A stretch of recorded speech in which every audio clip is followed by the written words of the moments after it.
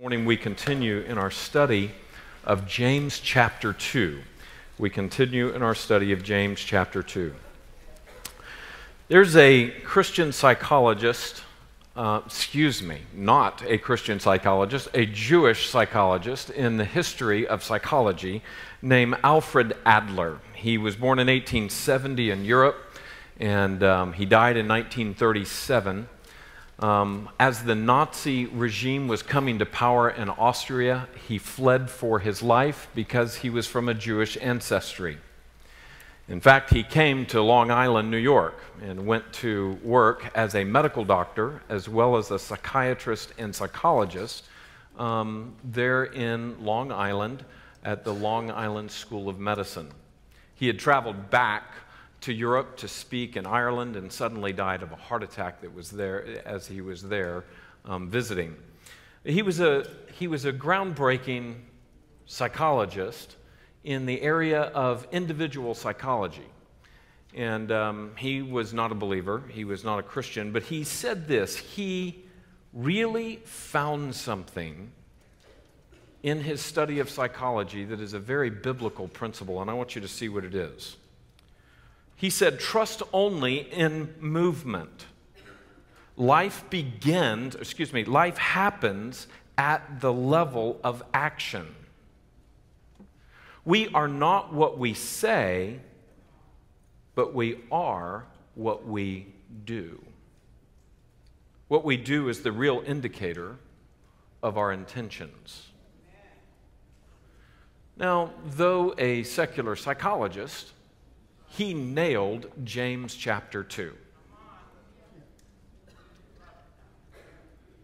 He understood that we can say things. He understood that we can proclaim to believe things. But what we wind up doing is what reveals what we really believe and who we really are. James is very concerned about that. And so as Pastor James, for those of you that are new to us this morning or have been away for a little bit, we're studying this little book of James. Hopefully you have your Bible. Go ahead and turn with me to James chapter 1 and James chapter 2. In James chapter 1, we see these tests that Pastor James is laying out for Jewish Christians to determine whether their faith is real. He's very concerned that they're self-deceived. He's very concerned that they're religious, but they don't truly have a relationship with God that honors God. You see, religion is very prevalent in practically every age of humanity and in practically every place in humanity. Even in secularism, we tend to show religious fervor and faith in various ideologies. Here we see that James is saying, do you really have faith in God? Faith that saves. You see, what we do proves who we are and what we believe. Let's look at James chapter 2 and verse 14. And I want us to read this passage again. It is good that we allow our eyes to carefully take in this Word of God as we've studied it now for the fourth week. Let's look at James chapter 2, verse 14 through 26. What good is it, my brothers, if someone says he has faith, but does not have works? And I've underlined this for you. Can that faith save him? Circle the word save. You see, this isn't a peripheral issue. This is a key issue this morning.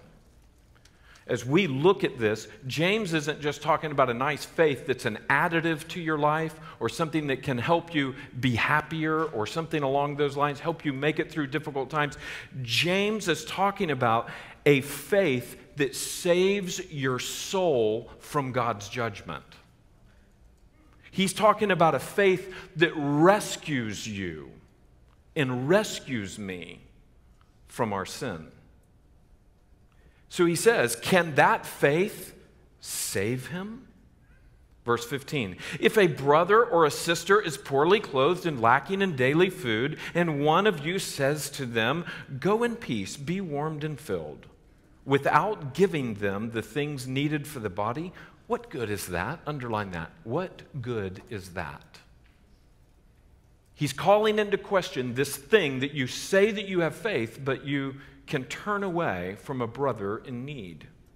Verse 17, so also faith by itself, if it does not have works, is dead.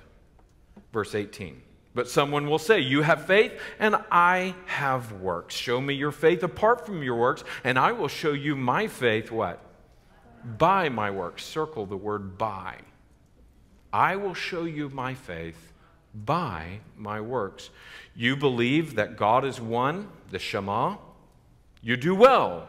Even the demons believe and shudder. The word shudder there means it has to do with bristling. It's the Greek word for bristling. You see a dog or a cat or some animal that comes along and they come across another animal. I was down in the Keys yesterday, and in the middle of the night, I heard two cats fighting out there in the neighborhood.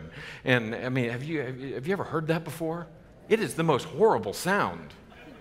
It brings new understanding to this cat fight that we've seen in our nation recently. But they're out there fighting, and I have this visual. I'm laying there in bed, and I have this visual image of these two cats just bowed up, their hair is standing up, they're bristling, and they're bristling kind of in fear. They're afraid, but they've got to fight. One is a little bolder than the other. But they're bristling with anxiety and anger and fear. And that is the picture of what the demons do. You see, the demons know that God is 3 in 1.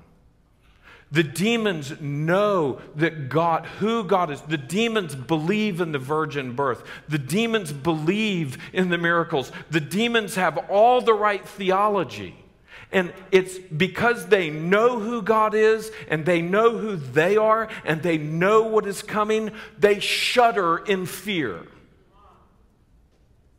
James is saying, even the demons believe the right things, but they know what is coming. Do you? Verse 20. Do you want to be shown, you foolish person, that faith apart from works is what? Useless. Verse 21, was not Abraham, our father, justified by works when he offered up his son Isaac on the altar? Verse 22, you see that faith was active along with his works, and faith was completed by his works. Faith was completed by his works. Verse 23, and the scripture was counted to him, and the scripture was fulfilled that says, Abraham believed God, and it was counted to him as righteousness, and he was called a friend of God. Verse 24. You see that a person is justified by works and not by faith alone. Whoa. We're going to look at that a little bit more today. What happened to the 5 solas, right? Okay, we're going to see that. Verse 25. And in the same way, was not also Rahab the prostitute justified by works when she received the messengers and sent them out by another way? For as the body apart from the spirit is dead, so also faith apart from works is what? Is dead. James is in a titanic swordplay over a false theology.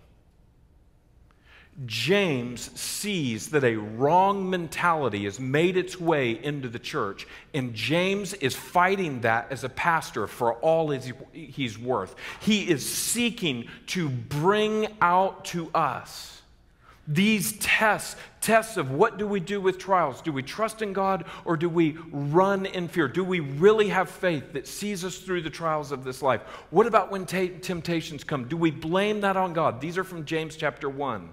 What about the issue of receiving the word? Do you receive the word implanted which is able to save your souls? James is calling us to look at the issue of partiality. You remember we studied for several weeks just the prior verses in James chapter 2 saying that you have partiality in your heart because there's someone that's not like you and you call yourself a Christian. There is no partiality with God, and if you are partial, you are not with God. You see, he is bringing up hard things, and now he brings up this issue of a dead faith, a faith that has nothing to show for it. And he is very concerned that we can even come to church. We can even follow Pastor Fred's lead and take out our wallet. And we can even sacrificially give. I mean, the online. I mean, we give sacrifice. We can do all of these things, and yet if our heart is not transformed before God, that we are dead in our sins. Notice at the bottom of the page, there's three problems from last week, and this is just by way of review. There's the problematic claim. The claim that you have faith. This person says, I have faith, but he has no works. That's a problematic claim. Last week we said there are many people who claim to be Christians. There are many people who claim to believe in Christ. But James is saying, while there's many who proclaim that, are there many who truly have that and have him? You see, there's a problematic understanding of faith. We looked at several different types of faith last week. Do you remember that? We looked at the intellectual assent. We looked at the fact that I believe intellectually the facts. I believe that Jesus was God. I believe that he came into the earth. I believe that he lived a sinless life. I believe that he preached the gospel of God, who God really was. I believe that he went to the cross. I even believe that he rose from the dead. But there's an intellectual agreement that can be there without a heart and a life that is engaged with that. There's a great danger in that. And so there are some who, they don't know all of those details, but they have feelings. Marcy said, I thought you were going to do the feelings, nothing more than feelings. I mean, that's the culture that we live in today. We're not so concerned with, don't bother me with the facts, just let me feel good. I feel that, we rarely say, I think that, or I believe that. We talk about feelings. And there's many who have done that with God. And if you feel spiritual, then you must be spiritual. If you don't feel very spiritual, then things must be off with God. We talked about several other aspects of a misunderstood faith and trust in God. So there's the problematic understanding that we see here in this passage. This person says, I have faith, but he doesn't have anything to show for it. Look at the next part here. There's the problematic absence of works. The proof is not in the pudding in this case. There's no proof there. And so we recognize that faith, what he's saying here, and fill this in, faith without works is what kind of faith? It's a dead faith. It's not that it's non-existent. No, it's there, but it is useless, as he says in verse 20. It is a dead faith that is getting you nowhere. In verse 17, he's calling this dead in itself. And in verse 14, he's saying, can this faith save you? And the answer to that is no. You remember with me that there are 6 rhetorical questions in this passage. He's asking questions to make points. Didn't Jesus do that a lot? That's a very fine way of Hellenistic argument. That's the whole Greek influence upon the New Testament is this Hellenistic Jewish argument. And very often, I mean, we see that in the life of Jesus. Very often, Jesus made some of his clearest and most poignant points by asking questions. And we see that 6 times here. Is this faith a real faith? Is it a saving faith? Is it useless to you? So, This morning, I want us to see that there's this very stark comparison. There are two kinds of faith, and we really need to understand this. There is a saving faith. There is a saving faith that God offers to us, that God gives to us, that God brings to us, that redeems us from our sin. There is a saving faith that rescues us. It is the idea of full-on rescue. But there is also the idea seen throughout Scripture of a non-saving faith. It is possible to have a faith that you hold to that will not save you. And this is throughout the New Testament. It is, in fact, throughout the Old Testament. We want to look for just a few minutes, especially in the teachings of Jesus. And this morning, I just invite you to look at the screen some as we go through these. Do you see these passages? Some of you already flipped the sheet. Shame on you. Look at all of these verses down here. These verses mean something. I want you to see these, and I'm going to put them on the screen. You may want to make some notes off to the side. I know there's not much room there. That's what we get for half sheets, by the way, as opposed to full sheets. But notice here in Matthew chapter 3 and verse 7, and the idea is that John the Baptist is preaching, preparing the way for Christ. This is right at the beginning of Jesus' ministry. John the Baptist has huge followings following him and listening to him proclaim the way of the Messiah, that the fact that the Messiah has come. He is called the forerunner of Christ, and he was such a powerful preacher that people were even leaving Jerusalem to go listen to him out in the wilderness. And he was baptizing people, helping them turn from their sin and turn, declaring that the kingdom of God has come in Christ. And notice what he says. But when he saw, Matthew tells us, but when he, that's John the Baptist, saw many of the Pharisees and Sadducees coming to his baptism, he said to them, "You brood of vipers, who warned you to flee from the wrath to come?" Look at verse 8. Bear fruit in keeping with what? Repentance. You see, the crowds were coming. There were many who were coming. Even the Pharisees and the Sadducees were watching it and getting in on it. And John the Baptist, as the word was beginning to be proclaimed that God is holy and you are not, and you need a Messiah, the Pharisees were seeking to come in their religious way and be part of the action. But John knew that their hearts were not repenting toward God. And he declared to them, you are to bear fruit. This is works. You are to bear fruit in keeping with repentance. Have you turned to God? That's what repentance means. Have you turned to God? This is an action. This isn't simply coming and sitting and listening to nice sermons and hearing nice music and enjoying good fellowship. It is more than that. It is this thing that our life has been turned to God. And so notice here, not only in Matthew chapter 3, but in Matthew chapter 5, it is Jesus' inaugural sermon. This is the Sermon on the Mount. Here Jesus is laying it out. Look at verse 14. You are the light of the world. A city set on a hill cannot be hidden. Verse 15, nor do you light a lamp and put it under a basket, but on a stand, and it gives light to all who are in the house. Now look at verse 16. In the same way, let your light shine before others, so they may see your what?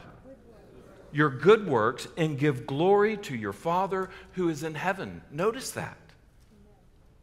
That Jesus is assuming that we are changed by his story and his truth and his action on our behalf, and that our faith brings about a changed life.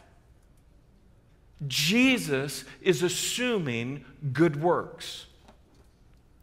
Look at Matthew chapter 7 and verse 21. It's not the sayers, but the doers. In verse 21, he says, not everyone who says to me, Lord, Lord, will enter the kingdom of heaven. But look what he says, but the one who does what? Does the will of my Father who is in heaven. Do you see that works are very, very much a part of our salvation? James is saying if there are no works, there is no indication of salvation. There is no indication of saving faith. He's very serious about this issue. Look at the next. John. So now we switch gears over to John, where we've studied for a few years already in our church. In John 23, we see Christ's own example of good works. In verse 23, he says, "Now when he was in Jerusalem at the Passover feast, many believed in his name when they saw the signs he was doing." It is the works that he was doing. He was saying, "I am the Messiah," and he's showing them, "I am the Messiah." He is saying to them, "I am God, I have power over sin. I am God, I have power over death." And he is healing the sick. He is coming and he is raising the dead. And people are amazed because Jesus is doing works in keeping with what he is saying. We see it in the life of Jesus. In John chapter 3, a Pharisee Nicodemus comes to Jesus. And you remember that. He's a Pharisee, and he comes to Jesus at night. This is at the beginning of Jesus' ministry. And the Pharisees have been listening to what Jesus has been saying. They've been listening to his teaching. And Nicodemus he's a high up Pharisee, and he's wondering, what does he mean by that? How is it that we come to God and that we are born again? How is it that he makes us new? You remember, he came and he asked Jesus, "Are we to enter back into our mother's womb?" I mean, how does it? And Jesus just said, "Nicodemus, are you a teacher of the law and you don't understand what I'm saying? That when a man or a woman repents of their sin and places their trust in God, there is a transformation that takes place. And that you go from being one creature to being a new creature because God has rescued you from your sin. You're born again. It's not just Jimmy Carter who said, "Well, I'm a Christian, I'm born again." I mean, it's more than that. I mean, it's more than a popular phrase. It is a true symbol of what God has called us to experience. Look what he says in John chapter 3, verse 1. "Now there was a man of the Pharisees named Nicodemus, a ruler of the Jews. This man came to Jesus by night and said to him, 'Rabbi,'" look what I've highlighted, "we know that you are a teacher come from God. For no one can do these signs that you do unless God is with him." Now, at this point, let me just tell you that they confessed that they believed that Jesus was from God, but they had not yet been transformed.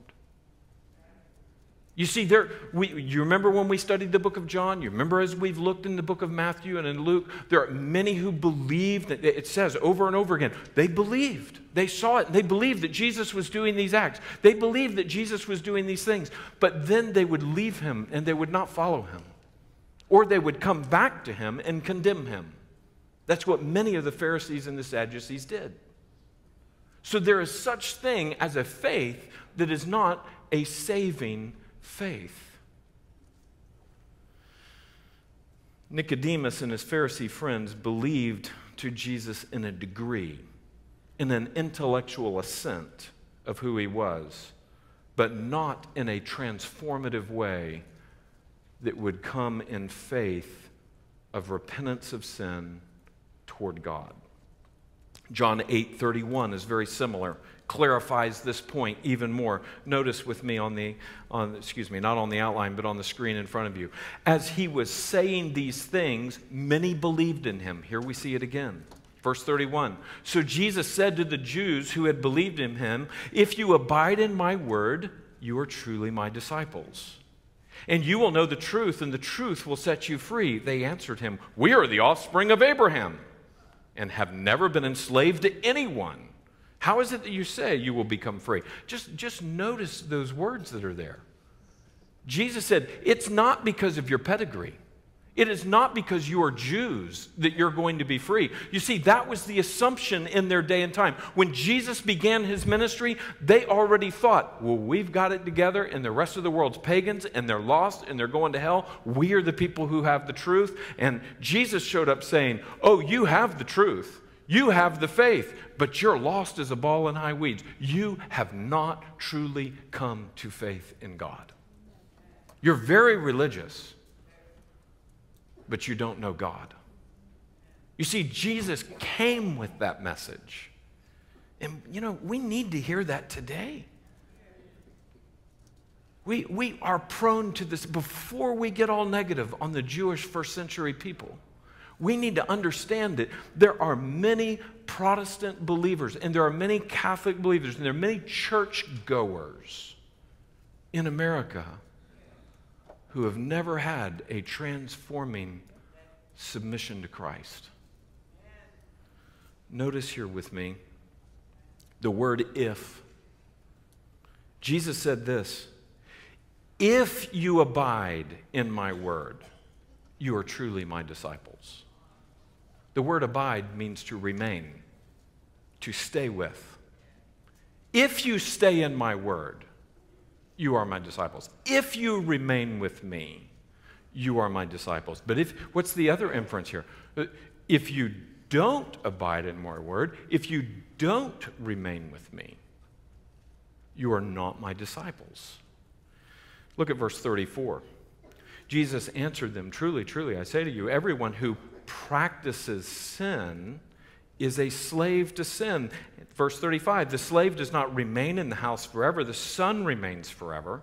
Verse 36, so if the son sets you free, you will be free indeed. I know that you are offspring of Abraham, yet you seek to kill me because my words find no place in you. That doesn't sound like they're saved, does it? They're seeking to kill the Messiah.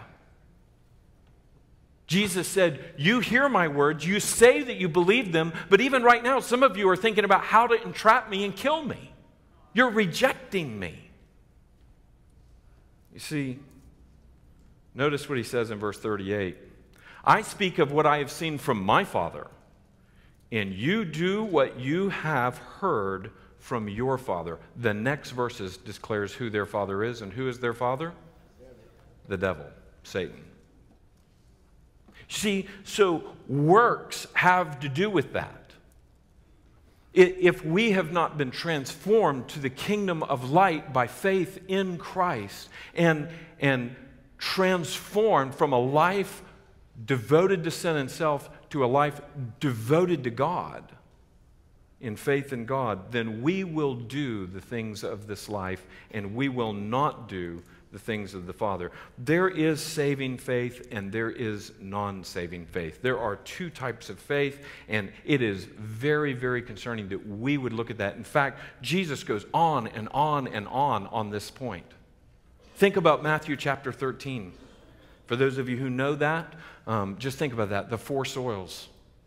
How many of those soils was good soil? One. The other three wound up with a lost harvest. The other three wound up in death. One trampled underfoot, one springs up and then dies out because of the rocks that are around it. No nourishment. One springs up, but the weeds come and choke it out. You see, Jesus is bringing home. There's the wheat and the tares. What is a wheat and a tare? A wheat and a tare is that there's a weed that looks like wheat. And so it grows up in the field, and it all looks like wheat. But you don't know until harvest what is wheat and what is weed. Not talking about marijuana. What is mauvaise herbe for the French speakers? The weeds. Sorry, my middle school mind sometimes is so distracting, and if you guys only knew what I hold back, but sorry. But the wheat and the tares is a very serious issue. And you don't know the difference until harvest time, when it's supposed to be doing what? bearing fruit. Can you say bearing fruit? It's supposed to be bearing fruit. And when it doesn't bear fruit, then it indicates that this is simply a stray plant. It is not real. So there's the four soils and the wheat and the tare. And then think about John 15 with me. John 15 is one of my favorite passages of Scripture. It is a beautiful passage. There's beautiful promises in it, but there's also stark warnings. And the stark warnings are that if you're a branch that doesn't bear fruit, that has no fruit, it is cut off and thrown into the fire. You see, Jesus is serious about our faith producing works. Jesus is serious about our faith being visible and seen and being productive. And when we don't bear fruit, when we are living in ourselves, when we are continuing in our sin, and our lives have not been transformed, Jesus and James are saying the same thing, that you are lost in your sin. So now, just flip your sheet over. It's safe. You're not going to be condemned. Look at the next part here. Remember James chapter 1, and maybe you have your Bible open to James, and you can see over there in James chapter 1 that we've already seen this issue of faith come up already. James has been bringing it up in chapter 1. Look at verse 22. Look at James chapter 1 and verse 22. But be doers of the word and not what? Hearers only. And what do those hearers only do? Ooh, that's really important. You see, we deceive ourselves. We're not even deceived by somebody else. We're deceiving ourselves if we say that we know God, love God, but do not do the things that He says. Notice what he says in verse 22. But be doers of the word and not hearers only, deceiving yourselves. For if anyone is a hearer of the word and not a doer, he is like a man who looks intently at his natural face in the mirror. For when he looks at himself and goes away and at once forgets what he is like. Verse 25. But the one who looks into the perfect law, the law of liberty, and perseveres, so he's doing, being no hearer who forgets, but oh man, I almost want to say underline it, but many of you have pew Bibles in your hands, so don't. But a doer who acts, he will be blessed in his doing. So there is this picture with God that action really matters. God didn't just tell us that He loves us. God, in the form of a man, comes, second person of the Trinity, Jesus of Nazareth. And He comes and He lives in this life, in this fallen world. He tells us what the truth is. We reject it. He continues to love us. And He says, as He's being hung up on the cross, Father, forgive them because they do not know what they're doing. This is love, that a man would lay down his life for his friends. You see, all these are actions. They're not just happy thoughts. They're not just spiritual feelings. They're not chills that run down your spine and your skin. They're far more than that. They're not little religious acts that you do to make deals with God. It's that our faith is real, that we've been transformed, and we live it. So James chapter 1 says it, but then we see these beautiful other passages that have brought a great question to many of our minds. Look at Ephesians chapter 2, verses 8 and 9. For by grace, circle the word grace on your outline. For by grace you have been saved through faith. And this is, underline it, not your own doing. It is the gift of God. Underline it again, not a result of works, so that no one may boast. we're going to see in James chapter 4, he deals with boasting. James doesn't want to boast. In fact, that's even why he words part of what he words in our main scripture here, that he's saying, you say this and I say this. And he's not saying, I am this way so much as he's saying, do you really have faith that shows? Galatians 2:16 is another passage that we must look at in the course of James chapter 2. Look at verse 16 right there on your outline. Yet we know that a person is not justified by works of the law, but through faith in Jesus Christ. So we also have believed in Christ Jesus in order to be justified by faith in Christ and not by works of the law. Twice he says that, not by works of the law, because by works of the law no one can be justified. Now that appears to be a direct contradiction. Paul in Ephesians, Paul in Galatians seems to be directly contradicting what James is saying. But this is why it is so important that we study the background, we study the full picture, we study the context of what James is saying. Nowhere is James declaring that you can save yourself. Instead, I want you to see this and fill it in. James is not saying that we are saved by works. But no one is saved without producing works. He is battling this because he wants them to see something. Now, this next diagram on your outline with the arrow, I think may really help you understand where James is coming from. Think about this. For the Jewish Christians that James is writing to, there's two extremes. First of all, there is the extreme that they came from, which is all works and no grace. Put underneath that OT, the Old Testament. That was what they had come to. They did not see, they did not understand. Of course, there was God's grace in the Old Testament. God is a gracious God throughout the Old Testament. Anyone who tells you otherwise patently does not understand the Old Testament. God was a God of grace and is a God of grace in the Old Testament.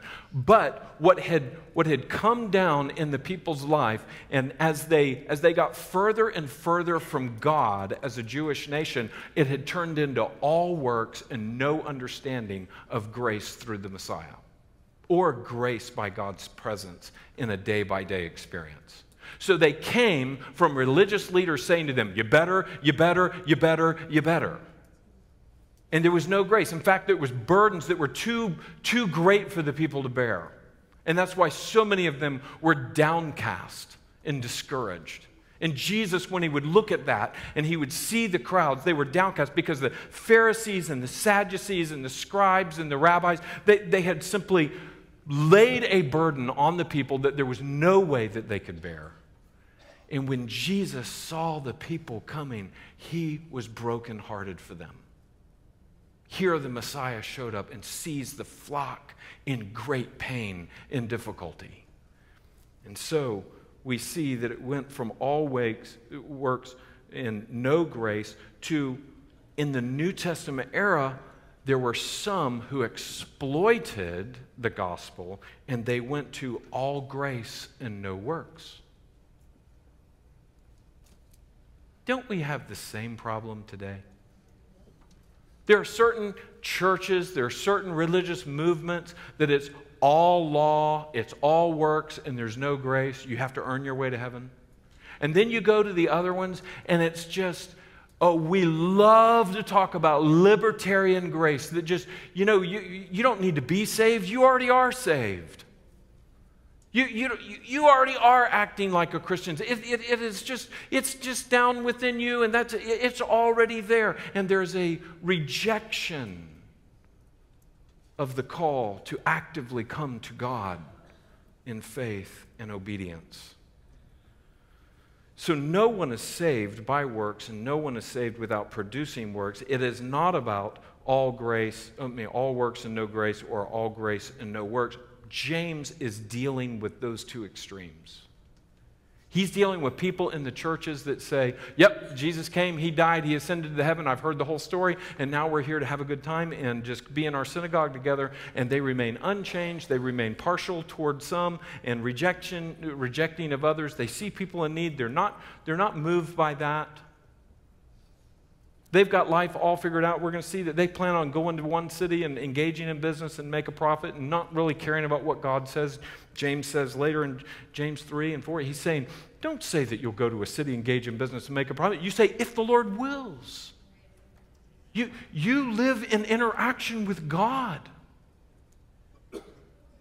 So James is calling to a very serious calling of faith. Now, we see here in these verses, and very quickly, number one, there's a dead faith is identified by an empty confession. It's an empty confession. It's somebody who makes a confession, but it's empty. It's someone who says that they have faith, but they have no works. Now, underneath that number one, there's a little phrase here where it says James and Paul, and I want you to see this. When we compare the writings of Paul and the writings of James, we would be tempted to think that they're in conflict, but they're not. Notice this. James and Paul are not standing face to face arguing about the gospel. It's not like Pastor James is saying, no, you're saved by works and you're only saved by works, and I'm telling you that you better have works, because if you don't have works, then there's no hope for you, and you need to put your faith in your works, and you need to prove in this way, and by your works you are going to procure heaven by your works. James is not saying that. James is not opposing Paul face to face. Instead, think of it this way. But rather, Paul and James are back to back defending the gospel. You think of two guys that are on the same team, and they're being surrounded. They're being surrounded by other warriors that are coming after them. And one guy has got his back, he feels the other guy behind him, and they are battling it out for survival. They are battling it out to make it. And that is the picture that James is saying, look, folks, it's not just do whatever you want. You don't need any works. You don't, your faith is simply a feeling. Your faith is simply an intellectual assent. James is saying, you may be you may be a tare. You may be part of the rocky soil. You may be the weed soil. And Paul is on the other side saying, dear brothers, listen. That God saves us by His grace. He moves in us. We cannot earn His righteousness. He pours down on us His grace and His love and His forgiveness. And you can do nothing in order to earn it. And you mix both of these together and you see a very high view of God's grace and God's calling for transformation. And you see a very high view of proof of that grace. That God calls us, and He calls us to really look at ourselves and calls us to really look at our lives and say, do I live as a Christian should live? Because there's not only an empty confession, but number two, there's also dead faith is identified by a false compassion. The whole point here is that works do matter. They reveal whether or not there is saving faith. Look at verse 15. If a brother or sister is poorly clothed and lacking in food, and one of you says to them, go in peace, be warmed and filled, without giving them the things needed for the body, what good is that? You see, we can have a false compassion. We can have a compassion that's fake. As Pastor Ben said a few weeks ago, our faith calls us to sacrifice. Our faith calls us to risk. Our faith calls us to self-denial, because this is the way of the Master. This is the way of Christ. This is what Jesus did. Look at the Lord's Supper. This is what Jesus did. How do we think that we would be any different? You say, well, I'm not perfect. I can't die for the sins of the world. You don't need to. He already did that. You just die to self and follow him. And he's saying, the proof is in the way you live your life. That's James's big point. Number 3, dead faith is identified by shallow conviction. The faith doesn't go very deep. There's not very much of a conviction about who God is and who we are not. Look what he says in verse 18. But someone will say, you have faith and I have works. Show me your faith apart from your works, and I will show you my faith by my works. James is saying that works reveal. And this is the issue, and we see it here. James is not declaring that you are going to save yourself.